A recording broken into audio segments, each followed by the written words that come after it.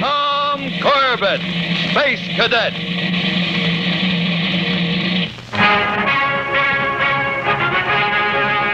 Space Academy, USA, in the world beyond tomorrow, 2350 AD. Here, the Space Cadets train for duty on distant planets. In roaring rockets, they blast through the millions of miles from Earth to far-flung stars and brave the dangers of cosmic frontiers, protecting the liberties of the planets, safeguarding the cause of universal peace in the age of the conquest of space. Ganymede, a satellite of the planet Jupiter, Tom and Astro have entered the secret base of the space pirates, searching for Captain Strong, Dr. Dale, and Roger Manning. But they are unaware that they are being watched by hidden eyes. Meanwhile, in Master's office, Roger faces the most important decision of his life. Yeah, go ahead. Captain Masters, those two unidentified men are getting closer to the control center of the base. When do you want us to stop? Wait for my orders. But Captain You Masters... heard me. Wait till I tell you to close in. Yes, sir.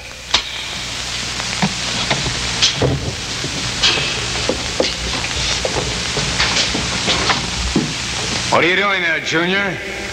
Just looking around, Captain Masters. Yeah, well, keep your hands off that generator control. Why? Was I doing something wrong? Didn't they teach you anything at Space Academy? That knob controls the fission rate in our atomic power plant. Fool around with it and you'll blast us right off the face of Ganymede, so hands off. What's the matter? Don't you trust me? I don't know yet, Junior. You gotta show me.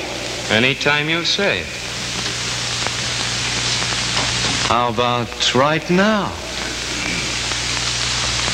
Suits me. All right.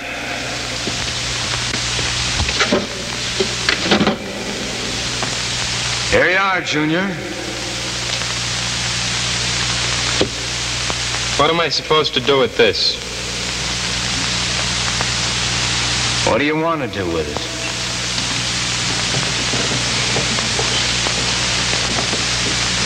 What are we doing? Playing games? No, Junior, we're not playing games.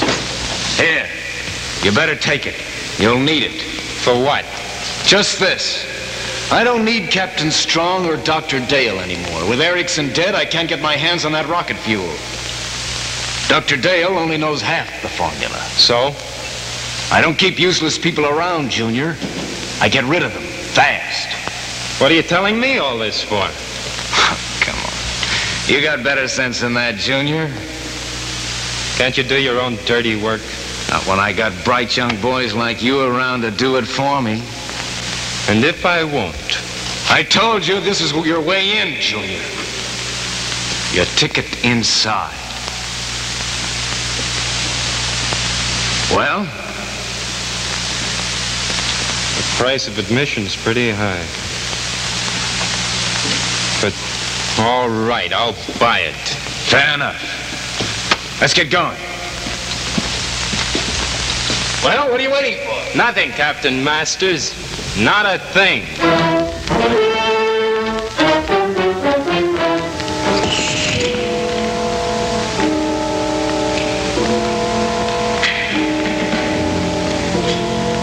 We've come too far without being stopped, Tom. Without even seeing those space pirates. Just doesn't add up. Maybe so. But we're here to find Captain Strong, Dr. Dale, and Roger. We're not leaving until we do. Yeah, but when we do, we may not be able to leave. That's what's really bothering. Worry about that when we come to it. Mind if I do a little worrying in advance? No, go right ahead. If it makes you feel any happier. Wait a minute. Here's another tunnel leading off. Now, which way do we go? Whichever way we go, it'll probably be wrong. Listen, Astro. Stow that kind of talk. You're not helping matters at all. I'm sorry, Tom. Somehow I just can't help feeling that we're too late. No matter what we do, we can't help Captain Strong now. If we can't, maybe we can make Jim Masters pay for his life. Now, come on, we'll use this tunnel. Leave our helmets to mark the way we came. Right. You ready? Let's go. How long is this going on, Steve? How long can he keep us here? Till he gets tired of playing with us. Until he decides to. You don't really think he'd kill us? Life is pretty cheap to Jim Masters. But we were once his friends. We were cadets together. You really think that would make any difference to him now? I'm sorry, Steve. I don't mean to go feminine on you now, but... I know, Joan, I know. Blast it. Why did you have to be caught in this mess? Well, hope I'm not intruding. All right, Masters. Let's settle this once and for all. Easy, Steve, if you don't want to be a dead hero, too. How long are you going to keep us here? Not long, Steve. Not long at all. Come on in, Junior. We'll wind this up very quickly. Roger. You'd better start saying goodbyes. Junior's got a job to do. On you. No, Roger. You couldn't. Sorry, Dr. Dale. It's like Captain Masters says. I've got a job to do. Junior's taking his final exams for my academy. Okay, Junior.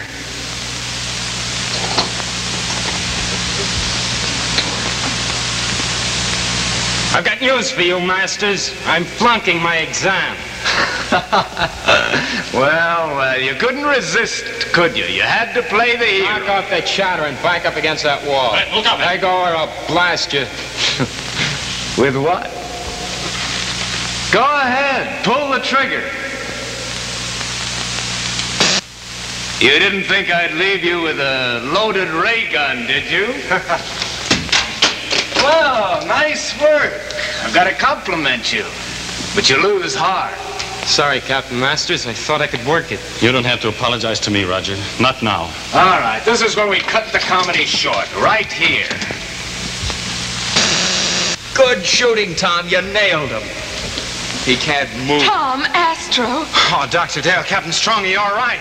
Sure, but how in the blazes did you two get in here? Well, sir, it's a long story. Better cut it short, Junior. We haven't got time for long stories now. Being a prisoner hasn't softened your disposition any, has it? Leave him alone, Astro. Roger just... Not now, Dr. Dale. I mean it. That atomic plant is liable to go up any second. Go up? How do you know? This whole place is powered by an atomic generator. The fission rate control was up in Master's office. I turned it full when he wasn't looking. Great Jupiter, we're practically standing on an atomic bomb. Come on, Joan. Wait a minute, Steve. What about him? Oh, yes. Masters. We can't leave him here even if he does deserve it. One of you put him on your shoulders. Come on. Right, sir. Hold it, Astro. Let me handle him. Give me a neutralizer. All right, but make it fast. I'll be right behind you. All right, Junior. It's just the two of us.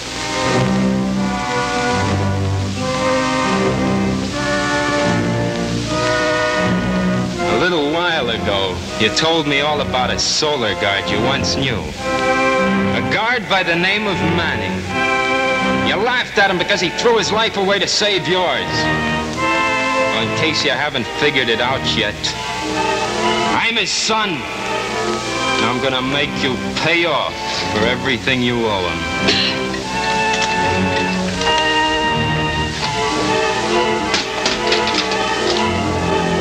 Take it easy, Masters. This'll neutralize the parallel ray effect on your body, so you'll be able to move again. I'm just enough of a hero to want things even. All right, sucker. Now we start paying off.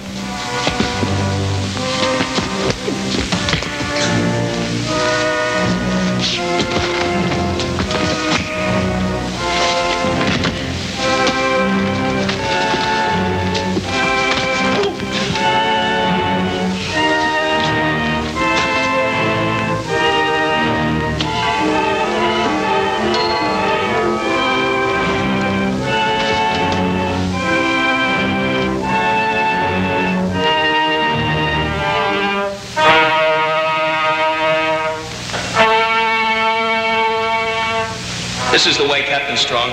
We're practically near the surface. You can get some spacesuits there. Hurry, Steve. Wait a minute. Where's Corbett? Huh? I thought he was following you. He was a minute ago. And Manning hasn't showed up yet. By the craters of Luna, I'll bet Tom went back after him. Listen, Astro, you go ahead. Take Dr. Dale with you to the ship. I'm going back. I'll go with you. No, Joan, you'd only be in the way. Well, can't I go after them, sir? You're the only one that knows the way out of here. Now get Dr. Dale to the ship. That's an order. Aye, aye, sir. I'll see you later. I hope. Come on, Dr. Dale.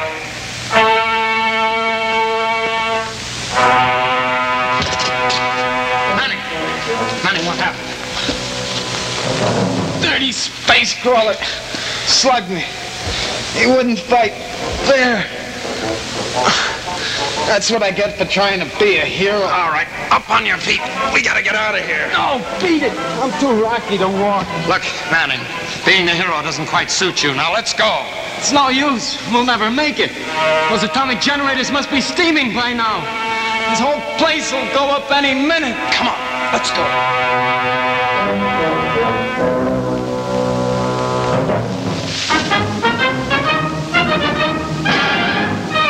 Don't miss the next action-packed episode on Monday, when Tom Corbett and the Space Cadets battle for their lives against the Space Pirates of Ganymede. Tom Corbett is played by Frankie Thomas. This has been a Rock Hill production.